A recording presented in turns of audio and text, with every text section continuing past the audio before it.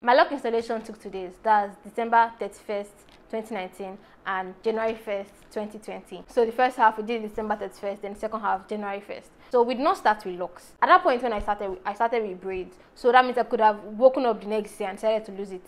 So it was not locks, it was just braids. Because I had watched a lot of videos about people turning their braids into locks. So we started with tiny boxes because I wanted to lay them in like neat boxes. And I counted them maybe like a few months later and it was 197 strands of braids. The reason why I started with braids instead of any other method of locking was because we had researched it and braids just felt like the best option. Other people were doing twists online, but they were complaining that, oh, their hair shrunk. I was like, okay, let me do braids. Since I had already watched other YouTube videos that, okay, they did braids and the braids eventually locked. So I started with braids and that was my installation process. It was 2 days, braids, 197 strands, and yeah, and the hairstyle was actually very nice, like for braids. So the plan was that I was going to be interlocking my hair every month. That's the 4-point rotation method if you have researched on locks, and that was like, it was settled. Like I already like knew that this was something I wanted to do. If you are wondering, okay, why did I lock my hair? I think I've always had sensitive scalp. Like till now at my grown age, like if you pull my hair too tight, I'll cry. I'll cry. I don't care. So when I turned natural in 2016, it just was a lot of tugging, a lot of pulling, a lot of like stress on my scalp, and like it was too much. But at least in secondary school that time, like you make your hair every week. There's no like you can't leave your hair out, so it's always like in all back. And sometimes I'll try to do thread or rubber and try to like keep it there for 2-3 weeks and I'll not make my hair. But after I entered university, and like you could decide to leave your hair if you wanted to. Anytime I lose my hair, maybe I lose braids or anything, and I just pack my hair into a bun, like I'll legit leave my hair in a bun for a week. Like I'm not going to remove it at the end of the day and comb it. Like that hair is going to be in that bun for the whole week, and the only way I'm going to be able to comb it is if I soften my hair by putting it under water. It just felt like I do not want the stress of natural hair. Obviously, there are two extremes of natural hair community. Those people that like dedicate one whole day to wash their hair, they finger the tangle, they know all the products, they do all the rice water, onion water, oats, all that. They do that. Then there are other people like me, like they don't even care. Like if you stress me, if one strand of my hair is like stressing, maybe if I'm combing, I can easily get scissors and just cut it. Like I don't care. So I just wanted something that would not stress me. And I don't want to cut my hair because I feel like my shape of head might not fit me if I cut my hair. When I'm talking about cutting my hair, I'm not that kind of person that will cut and like hair is going to be there. Like I'll still have to comb it, and I don't want to comb it, so I decided to lock my hair.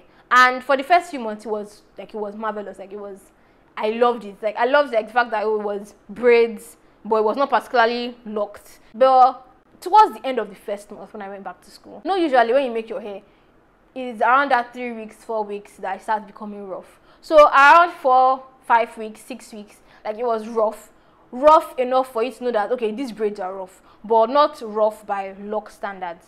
But if you just see the hair, like why has this girl lose her hair? So one girl commented on it like, well, go and lose your hair now. But I don't want, like I've already told everybody that I've locked it, like it's locked. But plenty of people still do not understand. Till now, people don't understand that my hair is locked and is locked. Like, oh, they ask me, when are you going to lose your hair? When are you going to, like, it is locked. So at that point in time, like 5 weeks in, people were still like, oh, this is obviously braids. Like, this does not look like locks. She already had grown hair and everything. So when that girl mentioned it, I was like, it's true. But like, it's too early to interlock, to relock my hair.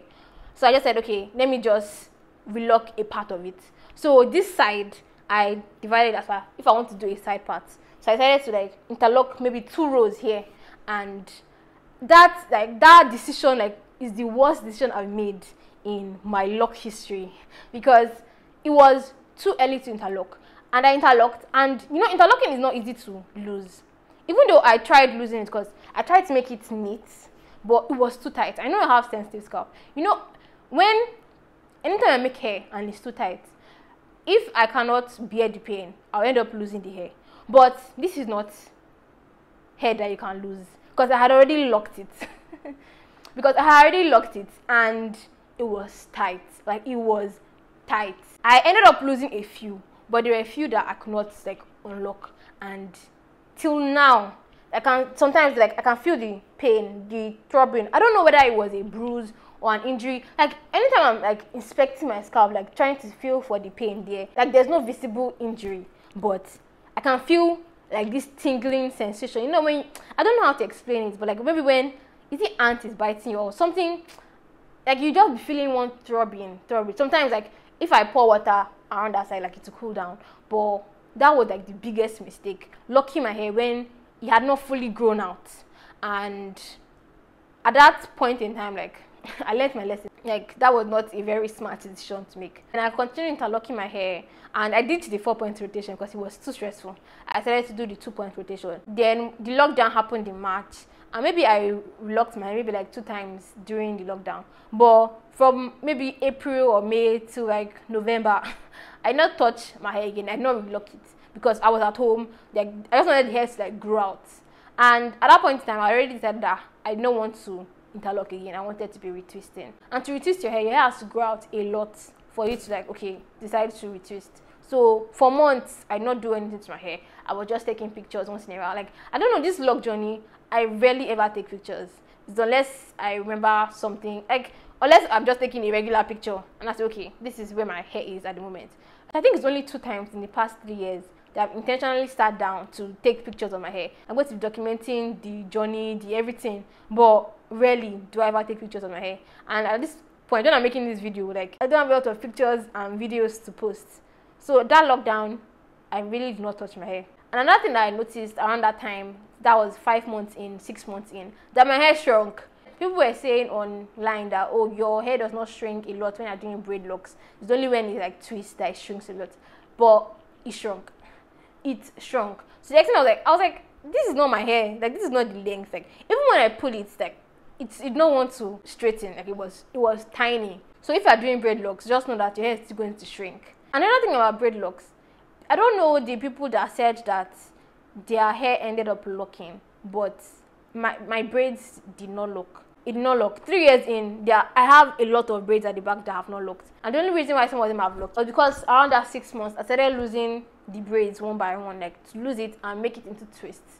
So I started losing, like, and you know, it's a lot of hair, 197. So I started like, okay, 2 today, 2 next week, 3 1 month, like anytime I remember. So I started losing the braids and making them into twists. So the ones that I started since, they've already fully locked. So till now, there are some ones that are still obviously twists, and there are some that are locked. So anytime I tell people that my hair is locked, they're like, your hair is already in twist. Like, this is not locked, this is twist. And I'm like, yes, each strand of twist, if I lose this twist, it is 2 individual locks. And I make it into twists because I retwist my hair at the scalp. So because I'm retwisting my hair, that new growth can easily lose. So I will twist it with another one so that the retwist stays put. So my hair looks like twists at the moment, but they are individual locks that I have woven into twists. No, I'm not doing it myself. My sister helped me. So they have been woven into twists. How was my locks been? My locks officially became 3 years just January 1st of this year. And there are a few things that I've noticed about my hair. It takes a whole day to dry. It takes a whole day to dry. If it's not in twist, my hair passes my bra strap length. But if it's in twist like this, like a little bit below my shoulder. I bought this hair steamer thing maybe like in the middle of my second year or first year. I think it's second year, 2022 or 2021. In 2021. And once in a while, I used to steam my hair when I wash it and stay there for like 30 minutes. Even though they say 20 minutes, but like I like doing things extra just in case. So 30 minutes and I'll rinse it off, even though like I don't know if it's working, but maybe it's locks, like stuff hair is not coming out, so I don't even know whether it's working or not. But I used to steam it. I used to like the feeling of the heat on my scalp. It makes me feel like, oh, something is working, like heat is on my head.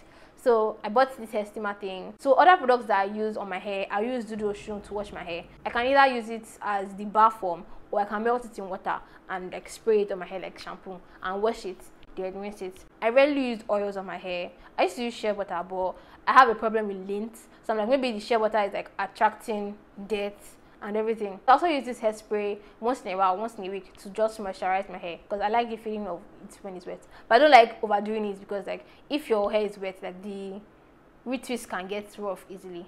So I do it once in a while, like when I feel my hair is dry, and I really like the feeling. So that's something I would recommend any other shampoo, I can use any other shampoo, honestly. Like when people say like you don't use specific shampoos, I can use any other shampoo, but I prefer Dudu Osun because I feel like it doesn't like harm my hair and it seems easy to remove.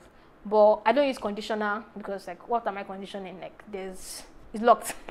So Dudu Osun, this curry hairspray, and once in a while vitamin E oil, jojoba, and tea tree oil. But that's like once in a while because.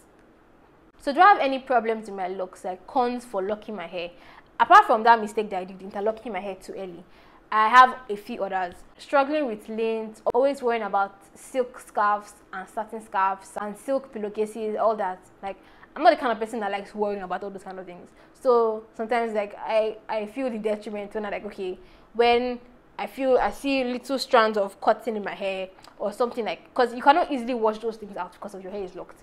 Then the braids too that do not lock, I also have to individually lose them and twist it again so that it can lock easily. So I recommend that if you want to start with maybe regular hair, you should start with twists instead of braids. Yes, your hair will shrink faster, but it will save you the stress of having to lose those braids and retwist them. Unless you want to do it, it's possible, sha. And the last problem I have with my locks is like sometimes you just get tired of it. Like you want to do something new, you want to do braids, you want to do different styles.